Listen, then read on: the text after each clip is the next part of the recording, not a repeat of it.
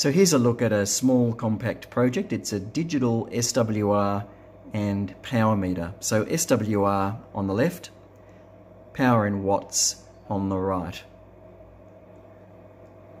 It's in two halves. This section here in its L-shaped bracket is designed to mount behind a perspex screen on the front panel of a transmitter, and it just contains the displays and an Arduino Nano. It's coupled through this cable here into a directional coupler.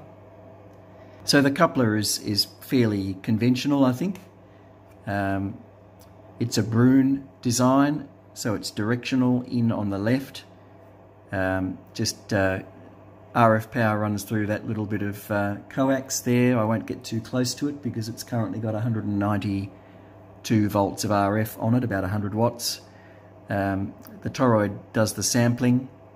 There are some germanium diodes there, just like we would have done 50 years ago, and some decoupling, etc. And then the forward and reflected voltages are conveyed down this cable here and are read by the analog inputs on the Arduino.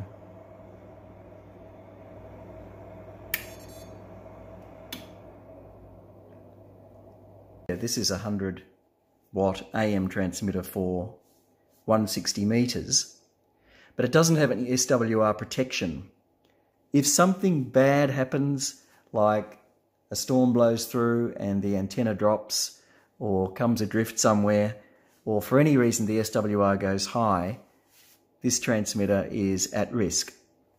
So that was the main motivation for building this SWR and power module.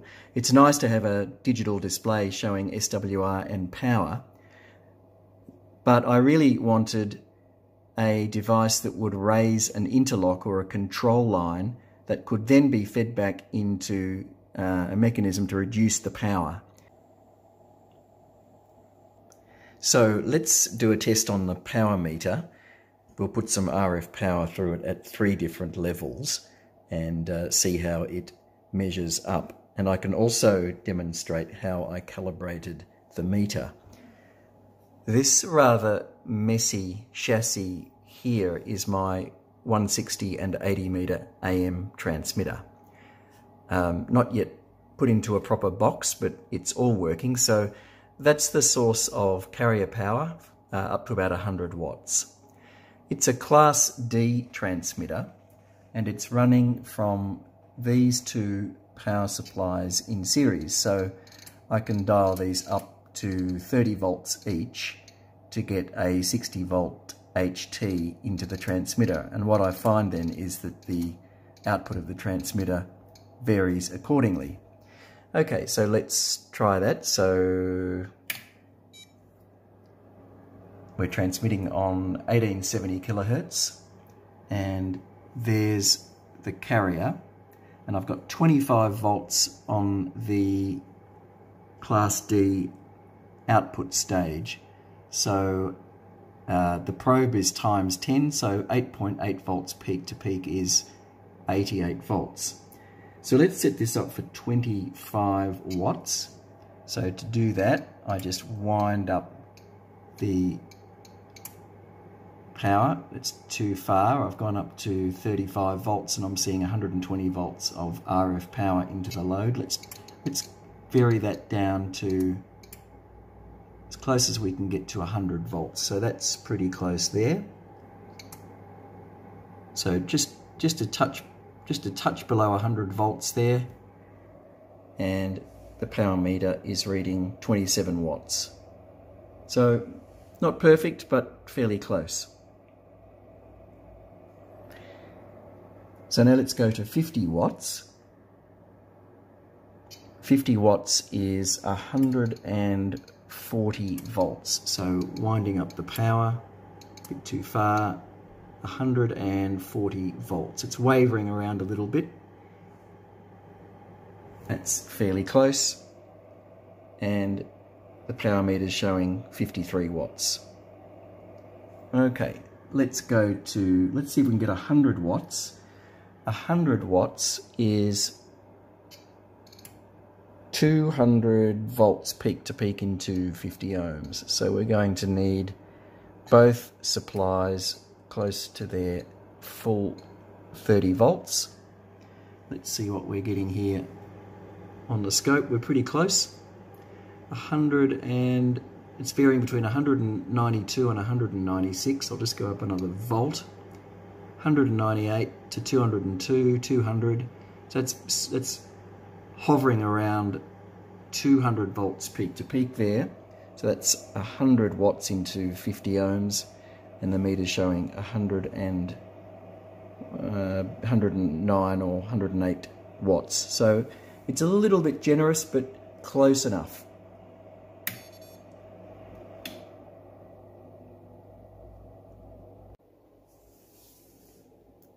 So I'm looking here at the output scrolling window, the serial window from the Arduino Nano script, and what I'm tracing here are the absolute values being read back from the forward and reflected A to D nano input pins.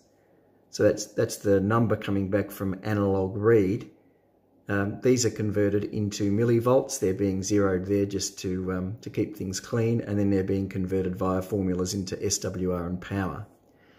So if I transmit now, you'll see that the numbers jump. The power meter is reporting a power of about 108 to 109 watts, and that's as a result of a raw forward value of 770 and a reflected value of 72. In millivolts, we've got 3.35 volts, and the reflected voltage is being zeroed in by the algorithm. So to calibrate this, what I did was I generated power at 3 levels, 25, 50 and 100 watts. Then I went to a site here that does equation fitting, and what it allows you to do, it allows you to put pairs in. So I put the millivolt pairs and the corresponding power levels for only 3 points.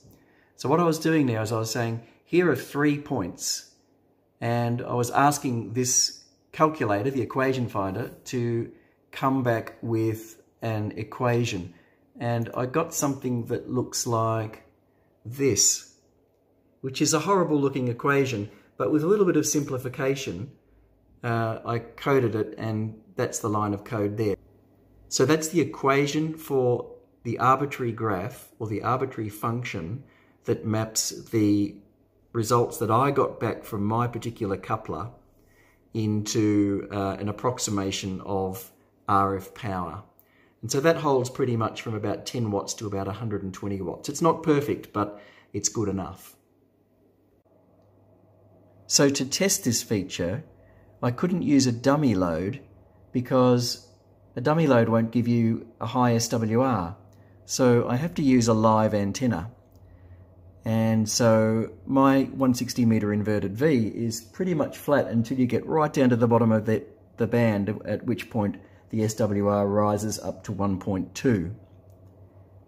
So I've artificially dropped the interlock threshold down to 1.2 to 1. So here we are running 100 or so watts at the top end of the band. So I'm now dropping the transmitter right back to, we'll go right to the bottom of the band, so at 1.8 megahertz. And as soon as it detects an SWR of 1.2 or higher, it flashes the display. At the same time, it's raised a control line on one of the Arduino digital pins, and that'll be taken back to the regulator. So that'll be throttling back the HT to the transmitter should the SWR hit that threshold.